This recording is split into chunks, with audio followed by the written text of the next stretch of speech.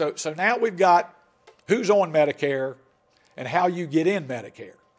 What is Medicare? Medicare is insurance. It's not a social program.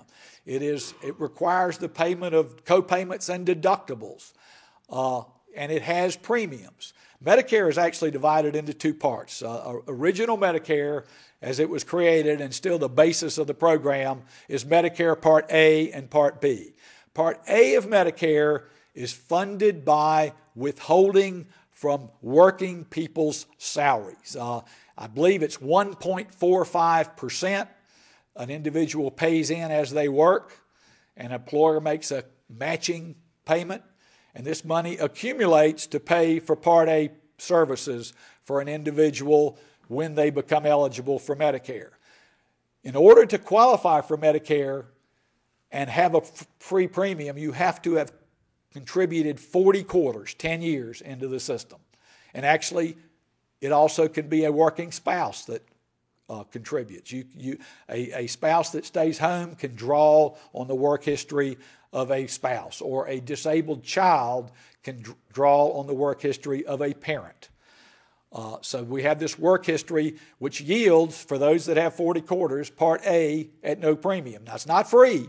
If you do not have 40 quarters of contributing in the system, if you have less than 30 quarters, Medicare Part A costs $461 per month to buy.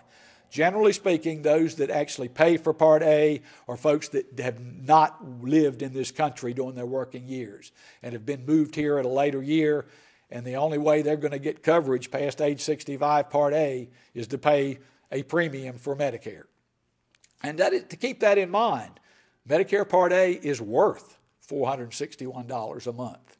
So when people talk about how much they pay for Medicare, the Part A Medicare that is funded through withholding is worth $461 a month. Medicare Part A, and we're going to go into the individual benefits of Medicare Part A in a moment, is basically inpatient. It's called hospital insurance, and it covers inpatient hospitalization and things that generally follow a hospitalization. The second part of Medicare, original Medicare, is Part B. Part B of Medicare, there is no advance funding of Part B. It is funded partially by premiums, but mostly by general tax revenues. The premium for Part B there's no work history involved. 3 years ago, everybody paid the same premium. Now there are several different premiums being paid. First of all, premiums are based on your income. People below $85,000 income as an individual, $170,000 income as a couple, pay one premium. But actually they pay two this year, and we'll get into that. I'm going to go backwards to that. Above those levels, your premium goes up. At the above $85,000 level, it jumps to $154 and some cents per month for Part B. It goes up to as high as $353 and some cents a month, and that's for people with incomes above $214,000 a year as an individual, or $428,000 as a couple. That is determined by the Social Security Administration. There's nothing anybody can do about it in terms of appealing. If your income data shows them that you had that income, then they are going to tell you what your premium is. Now, the one thing that we can know and help people understand is that income data is based on 2-year-old income tax information. So the 2010 premium is determined by your 2008 tax information.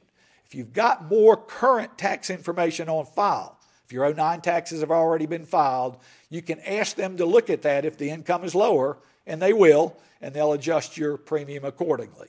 And as you go forward, and if your income goes down, your premium will go back toward the norm. Let's go back to the premium for those below $85,000. This year, there's actually two premiums involved at this level. In 2009, everybody that was below these income levels was paying one premium, $96.40 a month.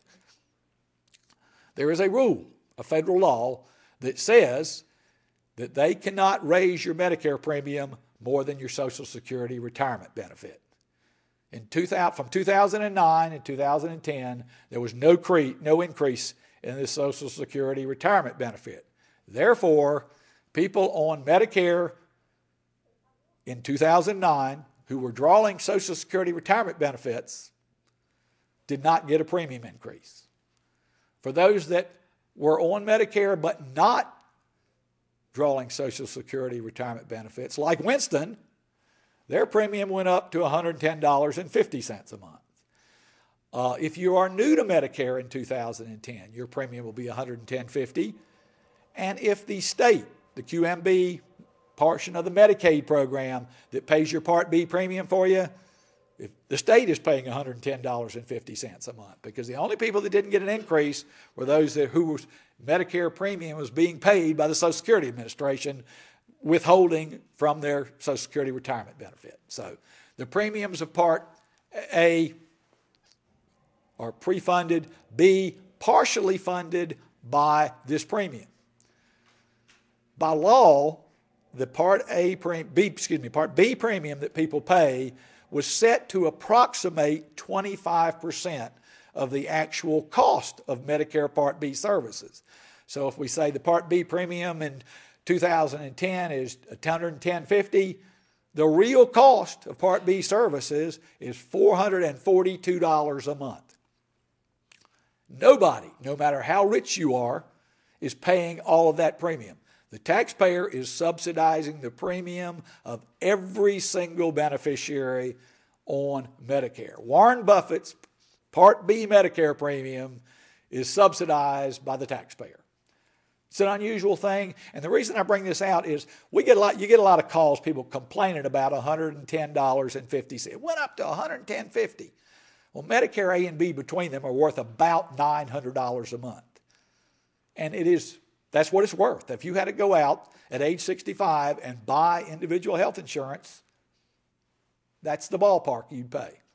So that's what Medicare Part B covers. What does Medicare pay for? And Medicare Part B basically is called medical insurance. It pays for physician's charges, including the physician's charges you see while you're in the hospital. Part A actually only pays the hospital bill itself. Physicians bill separately, paid under Part B. Part B pays for outpatient procedures, lab work, those type of things. I'm going to go through all of this in a moment. Diana, did you have a question? Got a question right here. Regarding Part A and Part B, for those who don't qualify for free Part A, and that premium of $440 or 400 and whatever dollars it was can be substantial for some folks, can you just elect to take Part B and pay that premium and not have Part A, or get your hospital coverage elsewhere? Yes, okay. Yes. And if you ever see somebody with Part B only, that is why. They have opted not, they obviously did not get A premium free, and they've made the choice not to pay $461 a month for Part A services. And it, with so much being done on an outpatient basis, they get and what's unusual is they get Part B at the same price as somebody that the average person has paid into the system. Okay. Right. Thank so you. Yes, you'll see people with only A. Usually those are people that get A free, don't want to pay for B. You'll see with people with just B, those that didn't qualify for A free but want something, so they pay for B. And then most people obviously have A and B.